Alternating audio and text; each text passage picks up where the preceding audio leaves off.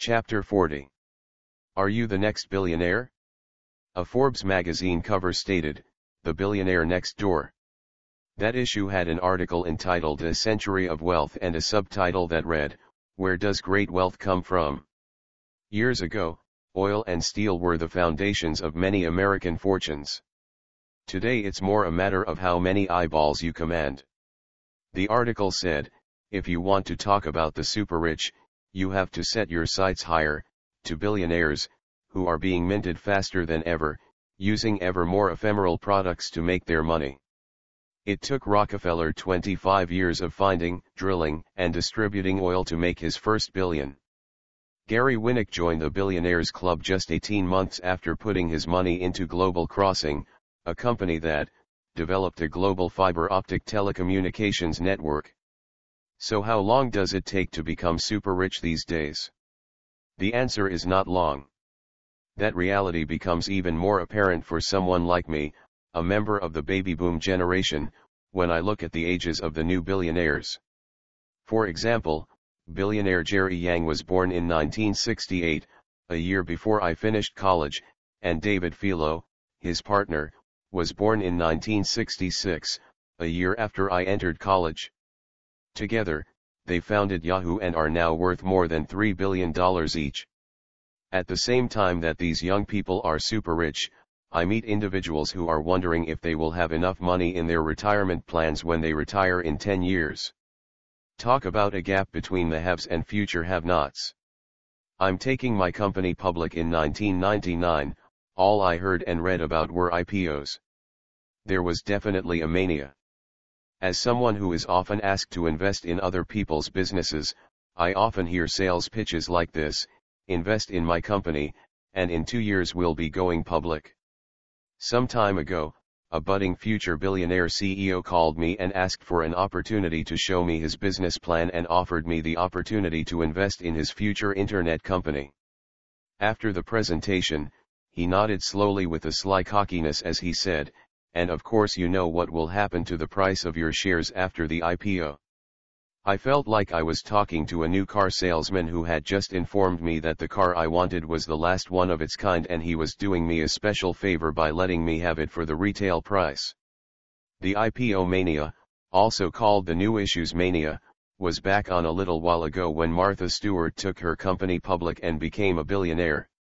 She became a billionaire because her company teaches civilized and common-sense social graces to the masses, people who feel the need to be more civilized and more gracious. I think that service is valuable, but I wonder about the $1 billion of value. Yet if you follow the Forbes 400 definition, wealth is dictated by how many eyeballs you command. Martha Stewart qualifies to be a billionaire.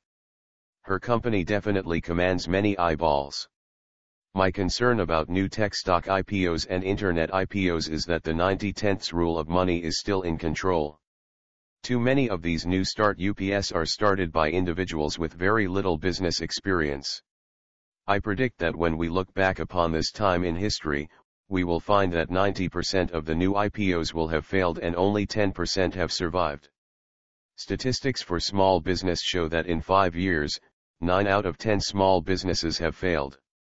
If this statistic holds true for new IPOs, that could put us into the next recession and possible depression. Why? Because millions of average investors will be affected. Not only will millions lose their investment money, the ripple effect will spread to their not being able to afford new homes, cars, boats, and planes. This will take down the rest of the economy. There was a joke going around Wall Street after the 1987 crash that went like this: what is the difference between a seagull and a stockbroker? Answer: the seagull can still leave a deposit on a BMW. Flavor of the month: I first began working on an IPO back in 1978 in Hawaii. Rich Dad wanted me to learn the process of building a company to sell to the public while I was building my nylon and Velcro wallet company. He said, "I've never taken a company public, but I have invested in several businesses that have gone public. I'd like you to learn the process from the gentleman I invest with." The person he introduced me to was Mark, a man similar to my partner Frank. The difference was that Mark was a venture capitalist, VC. I am a Vietnam veteran, so the letters had a different initial meaning to me. Small businesses came to Mark when they needed venture capital, or money to expand their businesses. Since I needed lots of money to expand, Rich Dad encouraged me to meet with him and learn from his point of view. It was not a pleasant meeting. Mark was far tougher than my rich dad. He looked at my business plan and my actual financial statements, and listened for about 23 seconds to my glorious plans for the future. Then he began to tear me apart.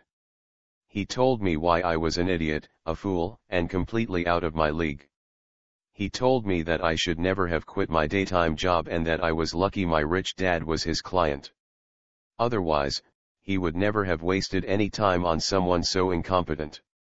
He then told me how much he thought my business was worth, how much money he could raise for it, his terms and conditions for the money, and that he would become my new partner with a controlling interest in the company. As I said, the term VC had a very familiar ring to it. In the business of IPOs, investment bankers, and VCS, there is a sheet of paper known as the term sheet. It is similar to the sheet of paper that real estate agents call the listing agreement. Simply put, a term sheet states the terms and conditions of the sale of your business, just as a listing agreement states the terms and conditions for the sale of your house. Just as in listing agreements with real estate, a term sheet is different for different people. In real estate, if you're selling just one little house in a bad neighborhood and you want a high price, the terms on the listing agreement will be tough and inflexible.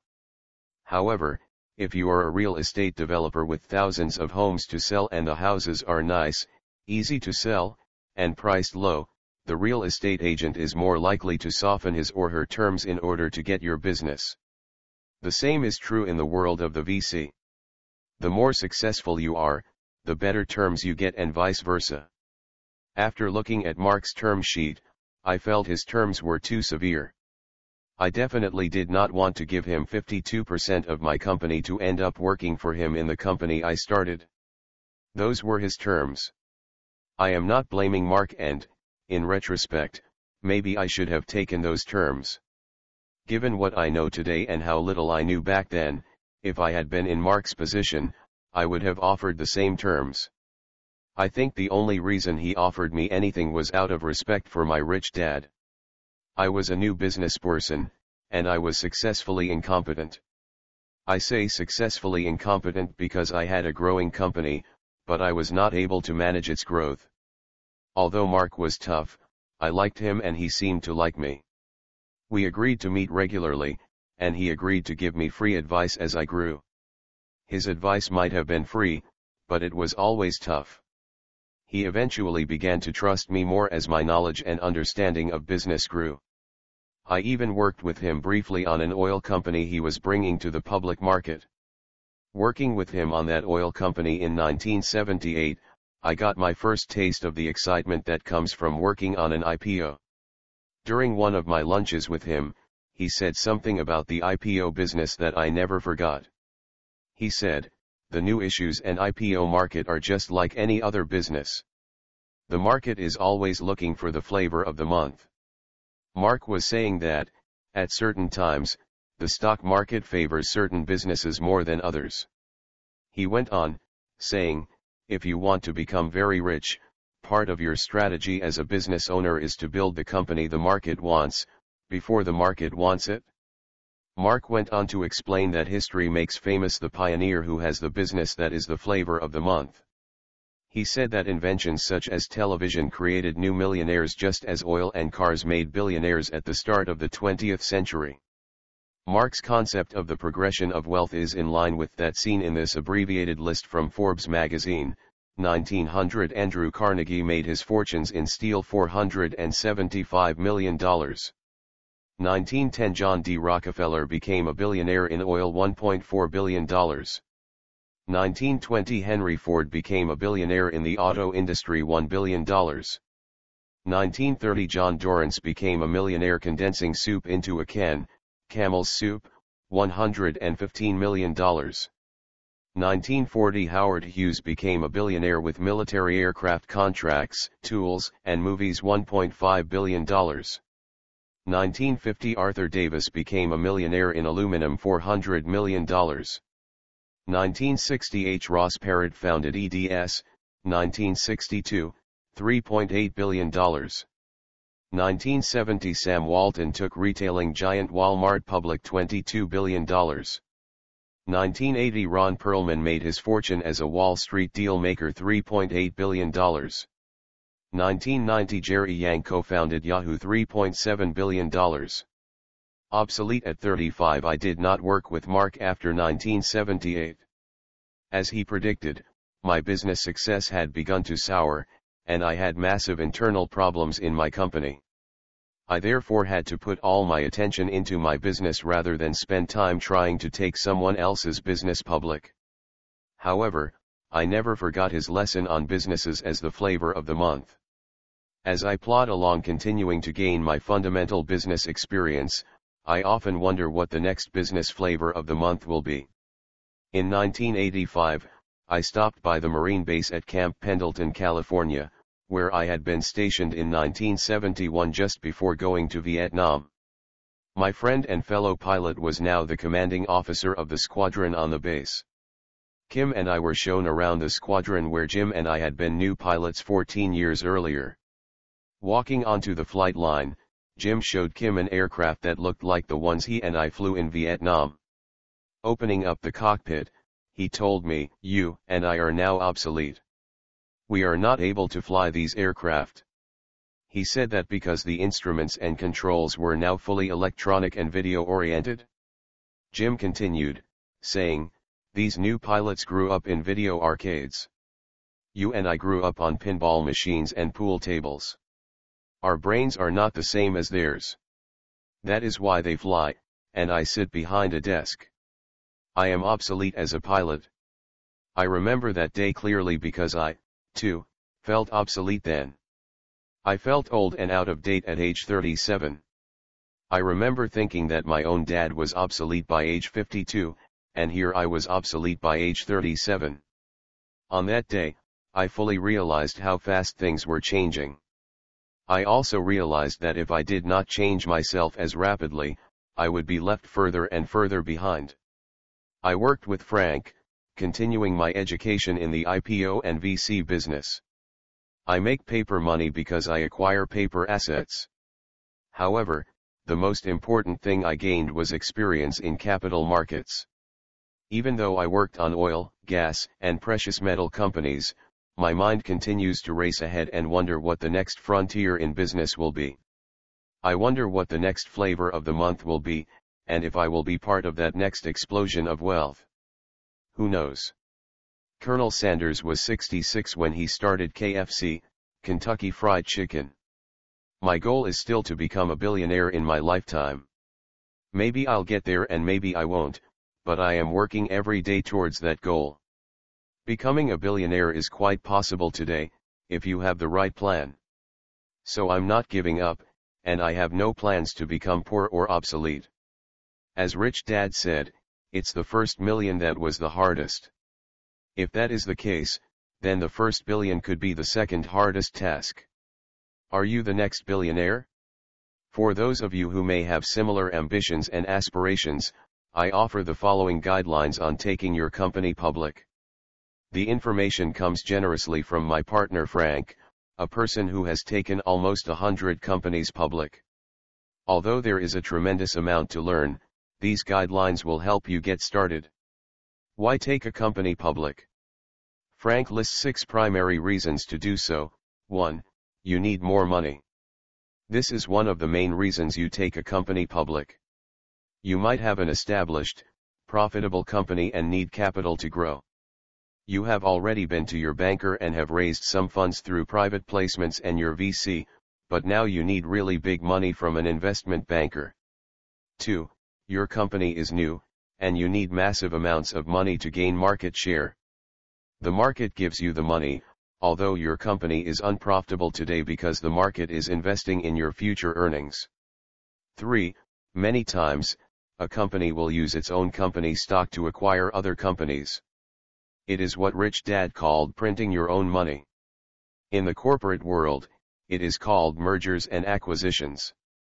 4. You want to sell your company without giving up control.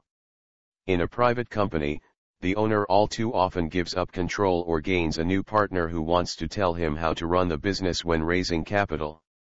By getting the money from the public market, the owner gains cash, yet maintains control of the business. Most shareholders have very little power to influence the operations of the company they are invested in. 5. You want to raise money for estate reasons, to provide for the heirs.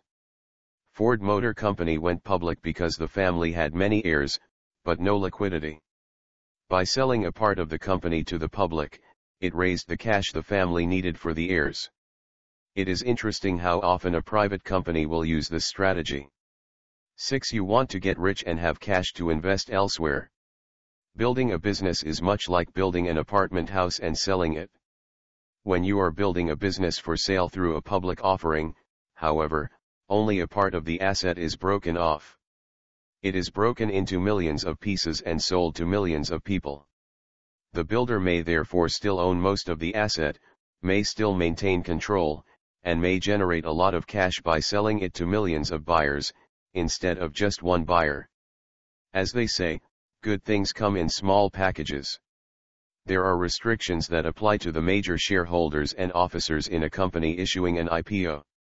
While their holdings in the company may increase dramatically in value as a result of the IPO, they are severely regulated when selling any of their shares. Their stock is usually called restricted, which means they have agreed not to sell it for a predetermined amount of time. A shareholder wanting to cash out might be better served selling the company, or merging into another company with free trading shares, as opposed to using an IPO. Additional points to consider. Frank offers these additional considerations to keep in mind before taking a company public. Who on the team has run a business? There is a big difference between running a business and dreaming of a new product or a new business. Has the person handled payroll, employees, tax issues, legal issues, contracts, negotiations, product development, cash flow management, raising capital, and so on? You may notice that much of what Frank thinks is important is found in the BI triangle. Therefore, the core of the question is, are you, or someone on the team, successful at managing the entire BI triangle? How much of the company do you want to sell? This is where term sheets come in. In my years of working with Frank, I noticed that he always knows his goal for a company before he starts the company. He knows before he starts that his goal is to sell the company on the public market. He may not know how he is going to achieve his goal, but the goal is set. I mention this because so many business owners start a business without a concrete goal in mind for the end of the business. Many business owners start a business because they think the business is a good idea, but they have no plan on how to get out of the business. Fundamental to any good investor is an exit strategy. The same is true for an entrepreneur who is considering building a business. Before you build it, have a solid plan on how you're going to get out of it. Before you build a business, you might want to consider some of these issues. 1. Are you going to sell it, keep it, or pass it on to heirs? 2. If you are going to sell it, are you going to sell it privately or publicly? A. Selling a company privately can be as difficult as selling it publicly. B. Finding a qualified buyer can be difficult. C. Financing for the business may be difficult to come by. D. You may get it back if the new owner cannot pay you or mismanages it. Does the prospective public company have a well-written and well-thought-out business plan? This plan should include descriptions of 1. The team and team's experience. 2. Financial statements. The standard is 3 years of audited financials. 3. Cash flow projections. I recommend 3 years of very conservative cash flow projections. Frank states that investment bankers dislike CEOs and entrepreneurs who puff up their projections for future earnings. Bill Gates often understates Microsoft's earning projections, which is an excellent strategy for keeping the price of the stock strong. When CEOs exaggerate and earnings expectations are not met, the price of their stock often falls and investors lose confidence in the company. Who is the market, how big is the market, and how much growth is possible for the company's products in the market? While there is a market for your products, there is another market for the shares in your business. At different times, certain types of companies are more attractive to stock buyers than other companies. When a person has a public company, it is often said that it is like having two companies instead of one. One company is for your regular customers, and one is for your investors. Who is on your board of directors or advisory board? The market runs on confidence. If the company has a strong and respected board of directors or advisors, the market has more confidence in the future success of the business. Frank advises, if someone comes to you and says, "I'm going to take my company public," ask that person, who on your team has taken a company public and how many companies has he or she taken public. If that person cannot answer that question, ask him or her to come back with the answer. Most never come back. Does the company own something proprietary? A business should own or control something that another company does not. It could be a patent on a new product or drug, a lease of ground in an oil field, or a trademark such as Starbucks or McDonald's.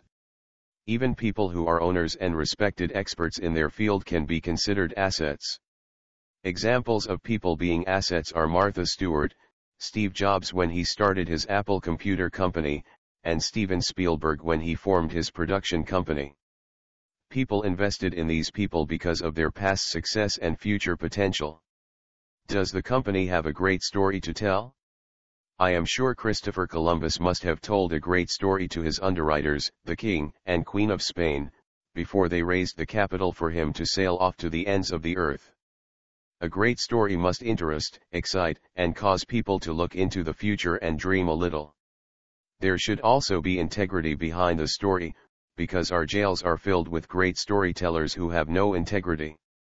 Do those involved with the company have passion? This is the most important thing that Frank looks for. He says that the first and last thing he looks for in any business is the passion of the owner, the leaders, and the team. Frank says, without passion, the best business, the best plan, and the best people will not become successful. Here is an excerpt from Fortune magazine's article on the 40 richest people under 40. MBAs don't fit into the Silicon Valley scene. MBAs are traditionally risk-averse. The reason most people go to business school is to ensure getting a six-figure job after graduation. Valley veterans look at B-school people and don't see the fire in the belly they themselves had when they were romantic renegades. MBAs look at Silicon Valley and see something far different from what they were taught in business school. Michael Levine joined eBay after graduating from Berkeley's Haas School. The former investment banker does not speak with the same passion displayed by hardcore entrepreneurs. He also works shorter hours than most, 60 per week instead of the customary 80.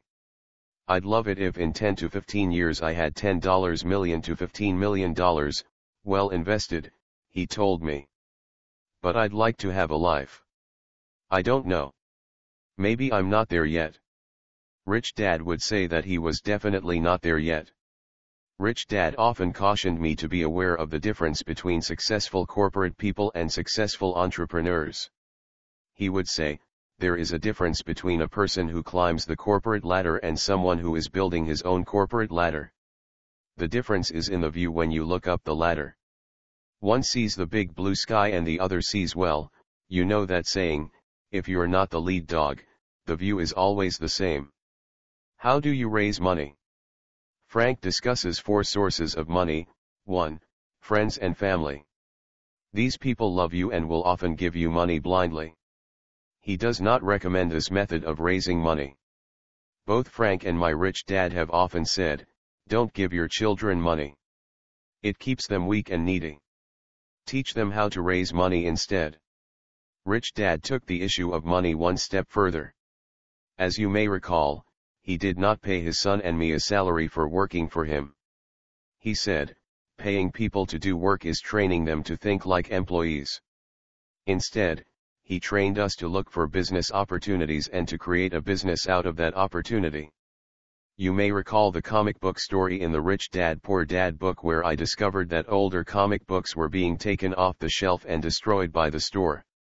I saw an opportunity to start a business by saving those comic books and creating a library where kids could rent the comics to read for a small fee and then return them. I continue to do the same thing today. I look around for opportunities to build a business, while others look for high-paying jobs. Rich Dad did not make being an employee wrong. He loved his employees. He was just training his son and me to think differently and to be aware of the differences between a business owner and other positions. He wanted us to have more choices as we grew older rather than fewer. We created the Cash Flow for Kids board game for parents who want to give their kids more financial choices and keep them from being trapped in debt as soon as they leave home. It was created for parents who may suspect that their children could be the next Bill Gates of Microsoft or the next Anita Roddick of the Body Shop. The game provides an early financial education on cash flow management that every entrepreneur needs. Most small businesses fail because of poor cash flow management. Cash Flow for Kids will teach your children the skill of cash flow management before they leave home. 2. Angels. Angels are rich individuals who have a passion to help new entrepreneurs. Most major cities have angel groups that support budding new entrepreneurs financially as well as provide advice on how to become rich, young entrepreneurs. Angels realize that it's important for a city to have growing young businesses. Thriving entrepreneurial spirit in a city will keep the city thriving as well. These angels provide a vital service for any city of any size. Many young people leave small towns to look for great job opportunities in a bigger city. I think that this loss of smart young talent is caused by our schools teaching young people to look for jobs. If our young people were taught to create businesses, many small towns could continue to thrive because they can hook into the rest of the world online. With the internet, it's possible for even the most remote towns to bring the entrepreneur's spirit to life. Groups of private citizens operating as angel groups could do wonders to revitalize small towns everywhere. When you look at what Bill Gates did for Seattle, Washington, and what Michael Dell did for Austin, Texas, you can see the power of entrepreneurial spirit. Entrepreneurs and angels both play important roles in the vitality of a city. 3. Private investors. People who invest in private companies are called private investors. These accredited investors are hopefully more sophisticated than the average investor. They stand to gain, as well as lose, the most. Therefore, it is recommended to get both financial education and business experience before investing large sums of money into private companies. 4. Public investors.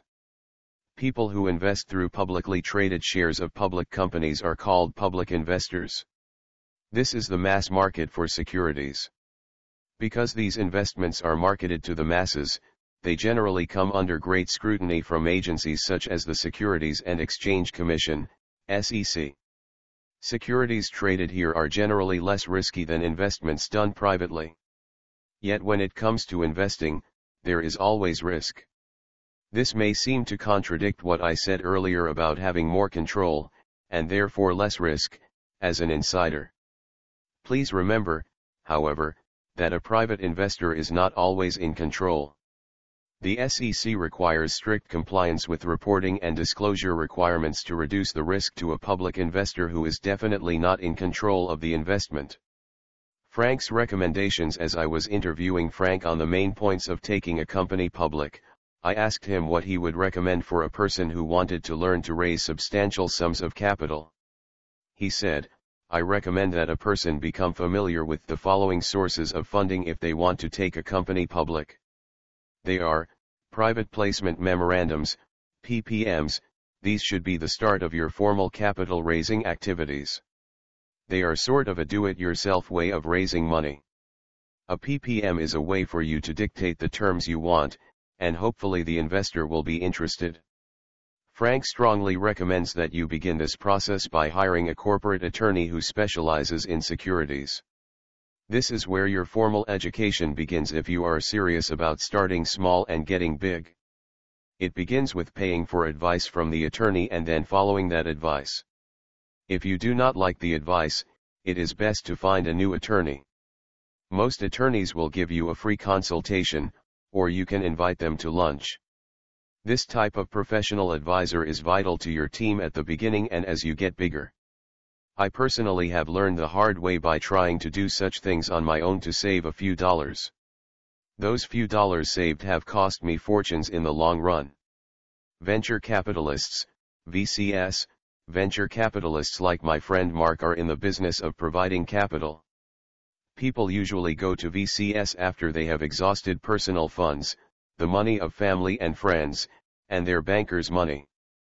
Frank says, VCS often cut a tough deal, yet if they are good, they will earn their money. A VC will often become a partner and help you get your company into shape to move to the next level of financing. In other words, just as a person may go to a gym and hire a personal trainer to get his or her body into shape and become more attractive, a VC may act as a personal trainer who gets your business into financial shape so that it will be attractive to other investors. Investment bankers: you generally go to investment bankers when you are ready to sell your company to the public market. Investment bankers often raise money for IPOs and for secondary offerings. A secondary offering is a public offering of shares of a company that has already raised capital through an initial offering to the public. When you look in financial papers such as the Wall Street Journal, many of the large ads are from investment bankers informing the market about offerings they have sponsored. There is another type of funding called mezzanine financing, sometimes referred to as bridge funding. A company usually looks for this kind of funding when it is past its early stages of development, but not quite ready for an IPO. An important first step if you are ready to try your hand at raising capital for your business, you may want to start with a PPM.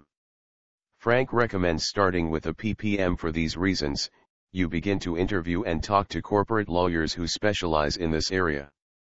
Interview several of them. Your education and knowledge will increase with each interview. Ask them about some of their failures as well as about their successes.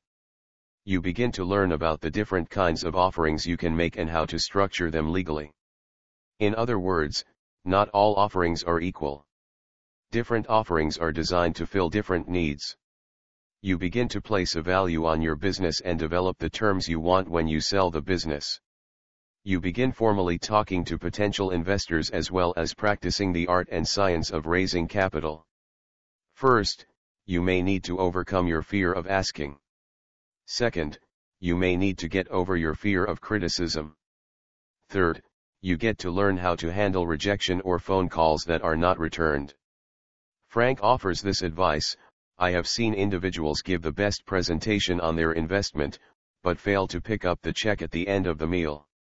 The one thing an entrepreneur needs to do is learn how to pick up the check after lunch. If you cannot do that, then take along a partner who can. Frank also says the same thing my rich dad said: if you want to be in this business, you must know how to sell. Selling is the most important skill you can learn and continue to improve. Raising capital is selling a different product to a different audience. People are not successful financially mainly because they cannot sell. They cannot sell because they lack self-confidence, they are afraid of rejection, and they cannot ask for the order. If you are serious about being an entrepreneur and need more sales and confidence development, I strongly recommend that you find a network marketing company with a good training program, stick with it for at least 5 years, and learn to be a confident salesperson. A successful salesperson is not afraid of approaching people, is not afraid of being criticized or rejected, and is not afraid of asking for the check. Even today, I continue to work on overcoming my fear of rejection, improving my ability to handle disappointment, and finding ways to improve my bouts of low self-esteem. I have noticed a direct correlation between my ability to handle those obstacles in my life and my wealth. In other words, if those obstacles appear overwhelming, my income goes down. If I overcome those obstacles, which is a constant process, my income goes up. How to find someone like Frank or Mark to advise you after you have gained some fundamental business experience and have achieved a degree of success, and you think you are ready to bring your business to market, you will need specialized advice. The advice and guidance I received from Frank, an investment banker, and Mark, a VC, have been priceless. That advice has created worlds of possibilities that did not exist for me before. When you are ready, get a copy of Standard & Poor's Security Dealers. This book lists security dealers by state. Get the book and find a person who would be willing to listen to your ideas and your business. Not all are willing to give free advice, but some are. Most are busy and do not have time for hand-holding if you are not ready. I therefore suggest getting some real-life business experience and having success under your belt before finding one who would be willing to be part of your team. So are you the next billionaire? Only one person can answer this question: you. With the right team, the right leader, and a bold and innovative new product, anything is possible. Right after I knew that achieving my goal of making my first $1 million was possible, I began thinking about setting the next goal. I knew I could go on to make $10 million doing things much the same way. However, $1 billion would require new skills and a whole new way of thinking. That is why I set the goal despite continuing to come up against much personal self-doubt. Once I had the nerve to set the goal, I began to learn how others had made it. If I had not set the goal, I would not have thought it a remote possibility, and I would not have come across books and articles about how so many people are achieving that goal. Several years ago, when I was deeply in debt, I thought becoming a millionaire was impossible. Therefore, in retrospect, I do not think actually achieving the goal is as important as writing down the goal and then going for it. Once I committed to the goal, my mind seemed to find the ways my goal could be possible. If I had said the goal of becoming a millionaire was impossible, I believe it would have become a self-fulfilling prophecy. After I set the goal to become a billionaire, I was plagued with self-doubt. However, my mind began to show me ways it was possible. As I focus on the goal, I continue to see how becoming a billionaire could be possible for me. I often repeat the saying to myself: if you think you can, you can. If you think you can't, you can't. Either way, you're right. I don't know who the author is, but I thank that person for thinking it. Why it is possible to become a billionaire. Once I set my goal to become a billionaire, I began to find reasons you can become a billionaire today more easily than ever before. 1. The internet is making a world of customers available to most of us. 2. The internet is creating more business beyond the internet. Just as Henry Ford created more business because his mass-produced cars had a ripple effect, the internet will likewise magnify its effect. The internet makes it possible for 6 billion of us to each become a Henry Ford or Bill Gates. 3. In the past, the rich and the powerful controlled the media. Now with the internet, each of us has the power to control our own media sites. 4. New inventions breed more new inventions. An explosion of new technology will make other areas of our lives better. Each new technological change will allow more people to develop more new and innovative products. 5. As more people become more prosperous, they will want to invest more and more money into new startup businesses, not only to help the new business, but also to share in the profits.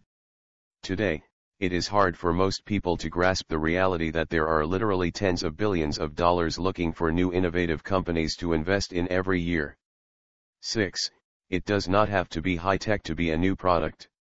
Starbucks made a lot of people rich with just a cup of coffee, and McDonald's became the largest holder of real estate with just a hamburger and fries. 7. The key word is ephemeral.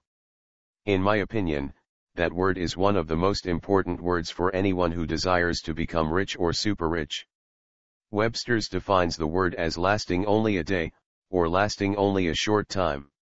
One of my teachers, Dr. R. Buckminster Fuller, often used the word ephemeralization. I understood him to use the word in the context of the ability to do so much more with so much less. A more common term is the word leverage, or the ability to do a lot with just a little. Dr. Fuller said that humans were able to provide more and more wealth for more and more people, while using less and less resources.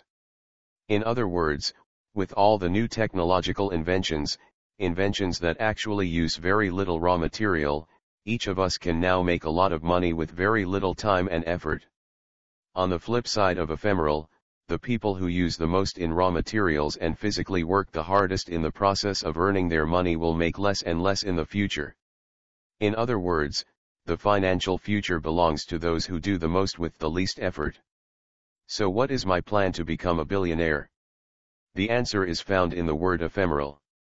To become a billionaire, I need to provide a lot for many, for very little. I need to find an area of business that today is fat, bloated, and inefficient, an area where people are dissatisfied with the current system and whose products need improving. The industry I have the most opportunity in is the biggest industry of all, education. If you take a moment and think about all the money that is spent on education and training, the dollar amount will stagger you. This goes beyond counting the money for public schools, colleges, and so on. When you look at the amount of education that goes on in business, the military, homes, and professional seminars, the dollar amount is the biggest of all. Yet education is the one industry that has remained the most mired in the past. Education as we know it is obsolete, expensive, and ready for change. Some years ago, a friend of mine, an international foreign exchange trader, sent me an article from the Economist website. The following are excerpts from that article. Michael Milken, the junk bond king who once earned $500 million in a single year, is now building one of the world's biggest education companies, Knowledge Universe. Kohlberg, Kravis, and Roberts, a buyout firm that strikes fear into managers the world over, also owns an education company called KinderCare. In Wall Street firms, analysts have taken to issuing breathless reports making such assertions as the education industry is undergoing a paradigm shift toward privatization and rationalization. Why is everyone suddenly so excited? Because of the parallels they see between education and healthcare.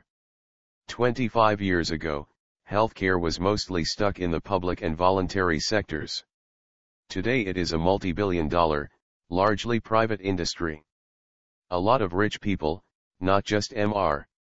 Milken and Henry Kravis, but also Warren Buffett, Paul Allen, John Doerr, and Sam Zell, are all betting that education is moving in the same direction. Companies from a range of conventional industries are investing in the business, including Sun, Microsoft, Oracle, Apple, Sony, Harcourt General, and the Washington Post Group. The U.S. government says that the country spends a total of $635 billion a year on education, more than it devotes to pensions or defense, and predicts that spending per pupil will rise by 40% over the next decade. Private companies currently have only 13% of the market, mostly in the area of training, and most of them are mom-and-pop companies, ripe for consolidation. International Data Corporation, a trends consultancy, reckons that this share will expand to 25% over the next 2 decades. The article continues by saying, America's public schools are increasingly frustrating parents and falling behind international standards. America spends more of its GDP on education than most countries, yet it gets mediocre results. Children in Asia and Europe often trounce their American counterparts in standardized scholastic tests. More than 40% of American teen-year-olds cannot pass a basic reading test, as many as 42 million adults are functionally illiterate. Part of the reason for this dismal performance is that close to half of the $6,500 spent on each child is eaten up by non-instructional services, mostly administration. Now the barriers between public and private sectors are eroding, allowing entrepreneurs into the state system. The 1,128, and growing, charter schools are free to experiment with private management without losing public money. Not surprisingly, there is plenty of opposition to creeping privatization. The teachers' unions have an impressive record of crushing the challenges to their power. Don't Go Where You Are Not Wanted. In 1996, my educational cash flow board game was submitted to a group of instructors at a prominent university for their feedback. Their verbal reply was, "We do not play games in school, and we are not interested in teaching young people about money." They have more important subjects to learn. There is a rule of thumb in business: don't go where you're not wanted. In other words, it is easier to make money where you and your products are wanted. The good news is that more and more schools have been using our games as teaching products in their classrooms. However, the best news is that the public likes our products. Our board games sell well to private individuals as well as to community organizations, churches, and youth programs who want to improve financial education for themselves and their members. We knew we had come full circle when Thunderbird School of Global Management utilized Rich Dad Poor Dad, Cash Flow Quadrant, and the Cash Flow games in its curriculum for their entrepreneurship program. This very prestigious university is internationally recognized for its educational programs. Back to the plan. I see a great need in the area of money management, business, and investing subjects that are not taught in school. The grim reality is that many people will not have enough money to retire on and get old. I suspect that there will be a growing outcry for more relevant financial education. The federal government has informed the American people that they should not count solely on Social Security or Medicare when they retire. Unfortunately, that word is too late for millions of people, especially since the school system has never taught them how to manage their money. Kim and I intend to provide that education both with our current products as well as over the internet for a much lower cost than the current school system could deliver it. Once we have those educational programs ready to deliver online, we will become a technology and internet company, rather than just a publishing company. Once we can deliver our products in that ephemeral way, the value and multipliers on the value of our company will go up because we will be able to deliver a better product to our international market more conveniently, and for much less money. In other words, we will be able to do more and more with less and less, which is the key to becoming very, very rich. So will I ever become a billionaire? I don't know. I am continuing to go for the goal. How will I do it if I do it? I don't know that either. It has yet to be figured out. But I do know this: for years, I grumbled and complained that school never taught me anything about money, business, or becoming rich. I often wondered why they did not teach subjects I could use once I left school rather than teach subjects I knew I would never use. Then one day someone said to me, "Quit your complaining, and do something about it." And today I am. I figure that if I am unhappy about not learning much about money, business, and becoming rich, other people probably have the same complaint. In closing, Kim and I do not want to compete with the school system. The current school system is designed to teach people to be employees or professionals. We can sell our ephemeral products to those who want what we offer, which is education for people who want to be entrepreneurs and own businesses or invest in business rather than work in someone else's business. That is our target market, and we see the internet as the perfect system to reach it without going through the antiquated school system. That is our plan. Only time will tell if we will reach our goal. If you want to be financially free, a multimillionaire, or maybe even the next billionaire, we want to be your financial education company. For Rich Dad Poor Dad audiobook, click on top right corner. And for Rich Dad Poor Dad audiobook playlist, find the link in description. Thank you for giving your valuable time for this video. We hope you learned something new today. Stay tuned for our next videos. Hey, don't forget to subscribe, like and share this video to your friends. And turn on bell notification for our updates.